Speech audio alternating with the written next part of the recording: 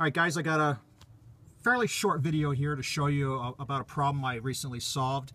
This is a 2000 Toyota Camry. It's got the 4-cylinder engine, and it had a P0505 code on the dash. It was an unusual fix, and I'm going to go over that in a minute here, but let me just do real quick. There's plenty of videos that tell you how to get these throttle bodies off. I'm just going to kind of review it really quick and focus on the real problem for this particular code fix. When you go to take this guy off, there's a 10mm clamp here. You're going to loosen that up and be able to pull this air hose off. You're going to give a squeeze on this electrical connector to this throttle position sensor. Remove that. And then coming around to the front here, there's a gray connector on this idle air control valve. Same kind of deal on Toyota. You give it kind of a squeeze and release it and then wiggle it off. Get a piece of tape and mark this first hose so you know where it goes. Then you're going to remove these two vacuum hoses for the EGR system. And then you're going to take off this clip, give it a pinch, slide it back, and then you're going to remove this hose that goes to the evaporative emission system. At that point, we'll be able to remove these 3 bolts, 12mm bolts. One here, there's one right here, and then there's another one that you can't see, but it's right below where we remove this connection. My finger here where you see it. You take these 3 12mm bolts off. At that point, this guy's going to be loosened up. The next thing we'll do is depending on what kind of cruise control you have, you'll have a pin and a washer clip here, and then you're going to need to take this 10mm nut off so you can remove this retainer. And then you'll be able to remove the 2 10mm bolts for this throttle cable bracket. And at that point, you'll be able to move the throttle back, and with this retainer out of the way, you'll be able to work this cable off here. And then with these 2 bolts here removed and the bracket out of the way, you'll be able to remove the cruise control cable here from the bottom. At that point, this guy comes right off. Underneath are 2 hoses for the coolant that keeps the idle air control valve at a particular temperature. You'll have a couple of clips like this, a little bit different, but similar pinch clip style. You'll pull those 2 off. Just watch out that you don't spill a lot of that. Keep the hoses facing up.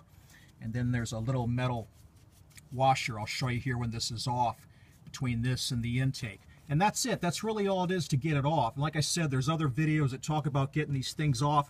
I'm going to focus on disassembling and repairing this throttle body rather than the disassembly and assembly of the unit itself. This one I've actually already fixed. It's back on the vehicle. But let's stop for a second. Let me show you the real meat of what this video is about. All right, this is the throttle body assembly removed from that vehicle. And this particular vehicle, like I said, it had a P0505 code. This throttle body was cleaned out extensively. You can see it's very clean in here. It's, we ran it for a little while, maybe a few days, because it's still getting the code. But that wasn't the problem. Even had a brand new Toyota branded idle air control valve installed, and it still got the code. And it turned out the problem was that this is the wrong unit for the computer.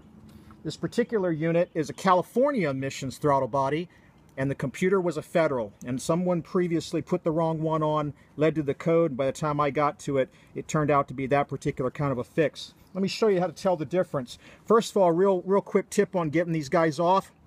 Get yourself a pair of ignition pliers and break the torque on these bolts. These are not Phillips head screws. They're a special Japanese type head, a JIN. If you put a Phillips in there, you're likely to strip it. Just break the torque with one of these guys, then you can use a Phillips screwdriver to get it out. But let me show you what we're talking about here. This is a disassembled idle air control valve for a California emissions vehicle, and this is one for a federal. And you can see very clearly the difference in the air intakes. The federal is smaller, bigger size on the California. Accordingly as well, the federal and the California gaskets, different sizes, right? So the bigger is California. Looking at the throttle bodies themselves, same kind of thing. This is the California. This is the federal. Another way, when you're at the yard without having to do all this disassembly, you can tell the difference. When you look at the very top here, where the Toyota branding is labeled into the casting, see the square, see the round. Federals have a round hump on this casting. Californias have a square hump. That's a real quick way to ID these things in the yard, get the right one. But that's what turned out to be causing the P0505 code on this car. If you have the wrong one, it doesn't matter if you've got a brand new Toyota idle air control valve on there, it is still going to code out because the computer is looking for a particular type of airflow in its programming.